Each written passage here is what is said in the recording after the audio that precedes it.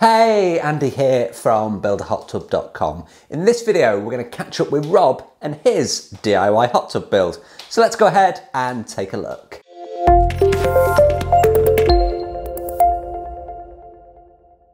Okay, so if you've been following the blog or this YouTube channel, great opportunity to say subscribe to the channel, then you will have read or will have watched some of the videos on Rob and his DIY hot tub build in France. So Rob, an ex-Brit who's moved out to France, is building his own hot tub. Quick summary of this: he had a plastic shell tub, didn't like the build quality, was fed up of repairing it, so he decided that he was actually going to build his own. So took great pleasure in smashing it up, removing that old plastic shell tub, and now he's in the process of building his own block-built DIY hot tub with my assistance. So where are we with Rob? Well, last time we left Rob, he had finished the plumbing and he'd moved on to start some work on the blocks. So in this video, we're going to catch up with him and we're just going to see some of the challenges that he's been facing with coring the holes into the CMU blocks. Now, he will explain on the video, he's got two different sizes of CMU block, and the smaller of the two, he's finding that he's pretty much cracking them each time. He's tried lots of different drills, different methods, and it's not really working for him. So what he's going to do, he'll give you the answer when we catch up on the video with him shortly. Now, before we do, please do subscribe to the channel. If you've got any questions, hit me up in the comments. If you've got an answer to why Rob's blocks are cracking whilst he's coring them, hit me up in the comments with those as well. Would love to hear from a mason or a bricklayer that has lots of experience with this. If you are one, let us know. Give us the answer in the comments to what we should be doing for coring these holes the right way. Now, Rob's got a solution for us. So at this point, I'm going to pass you over to Rob and we'll catch up with him in France and his build. Rob, over to you. Hi there, quick update for you. Okay, so you'll see I've got a mix of blocks in here. I've got 3 courses of 200 and 1 course of 250.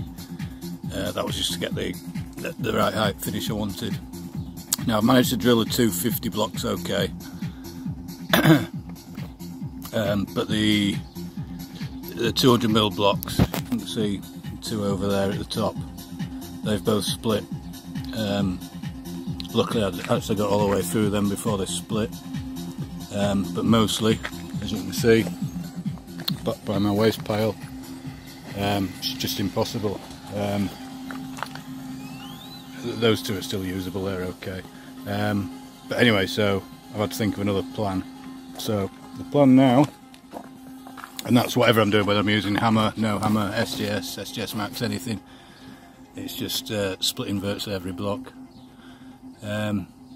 So what I'm going to do is a bit of a change of plan.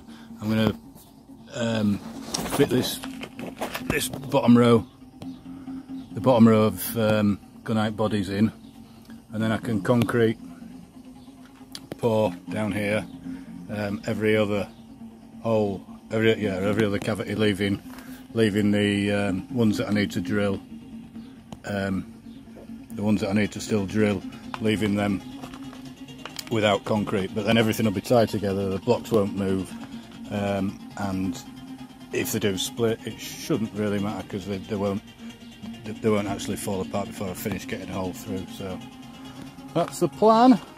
So I've got the skimmer roughly fitted. So next job, I need to put my rebars going down the cavities, and then fit the gunite bodies at the bottom. Okay, see you soon. Rob, thanks ever so much for the update. Always great to hear how you're getting on.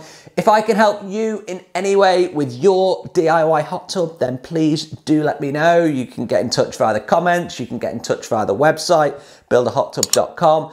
Don't forget to subscribe to the channel. I hope you found this short video useful, and I will see you on the next video. If you've liked this video, please do like, share, and subscribe to the channel.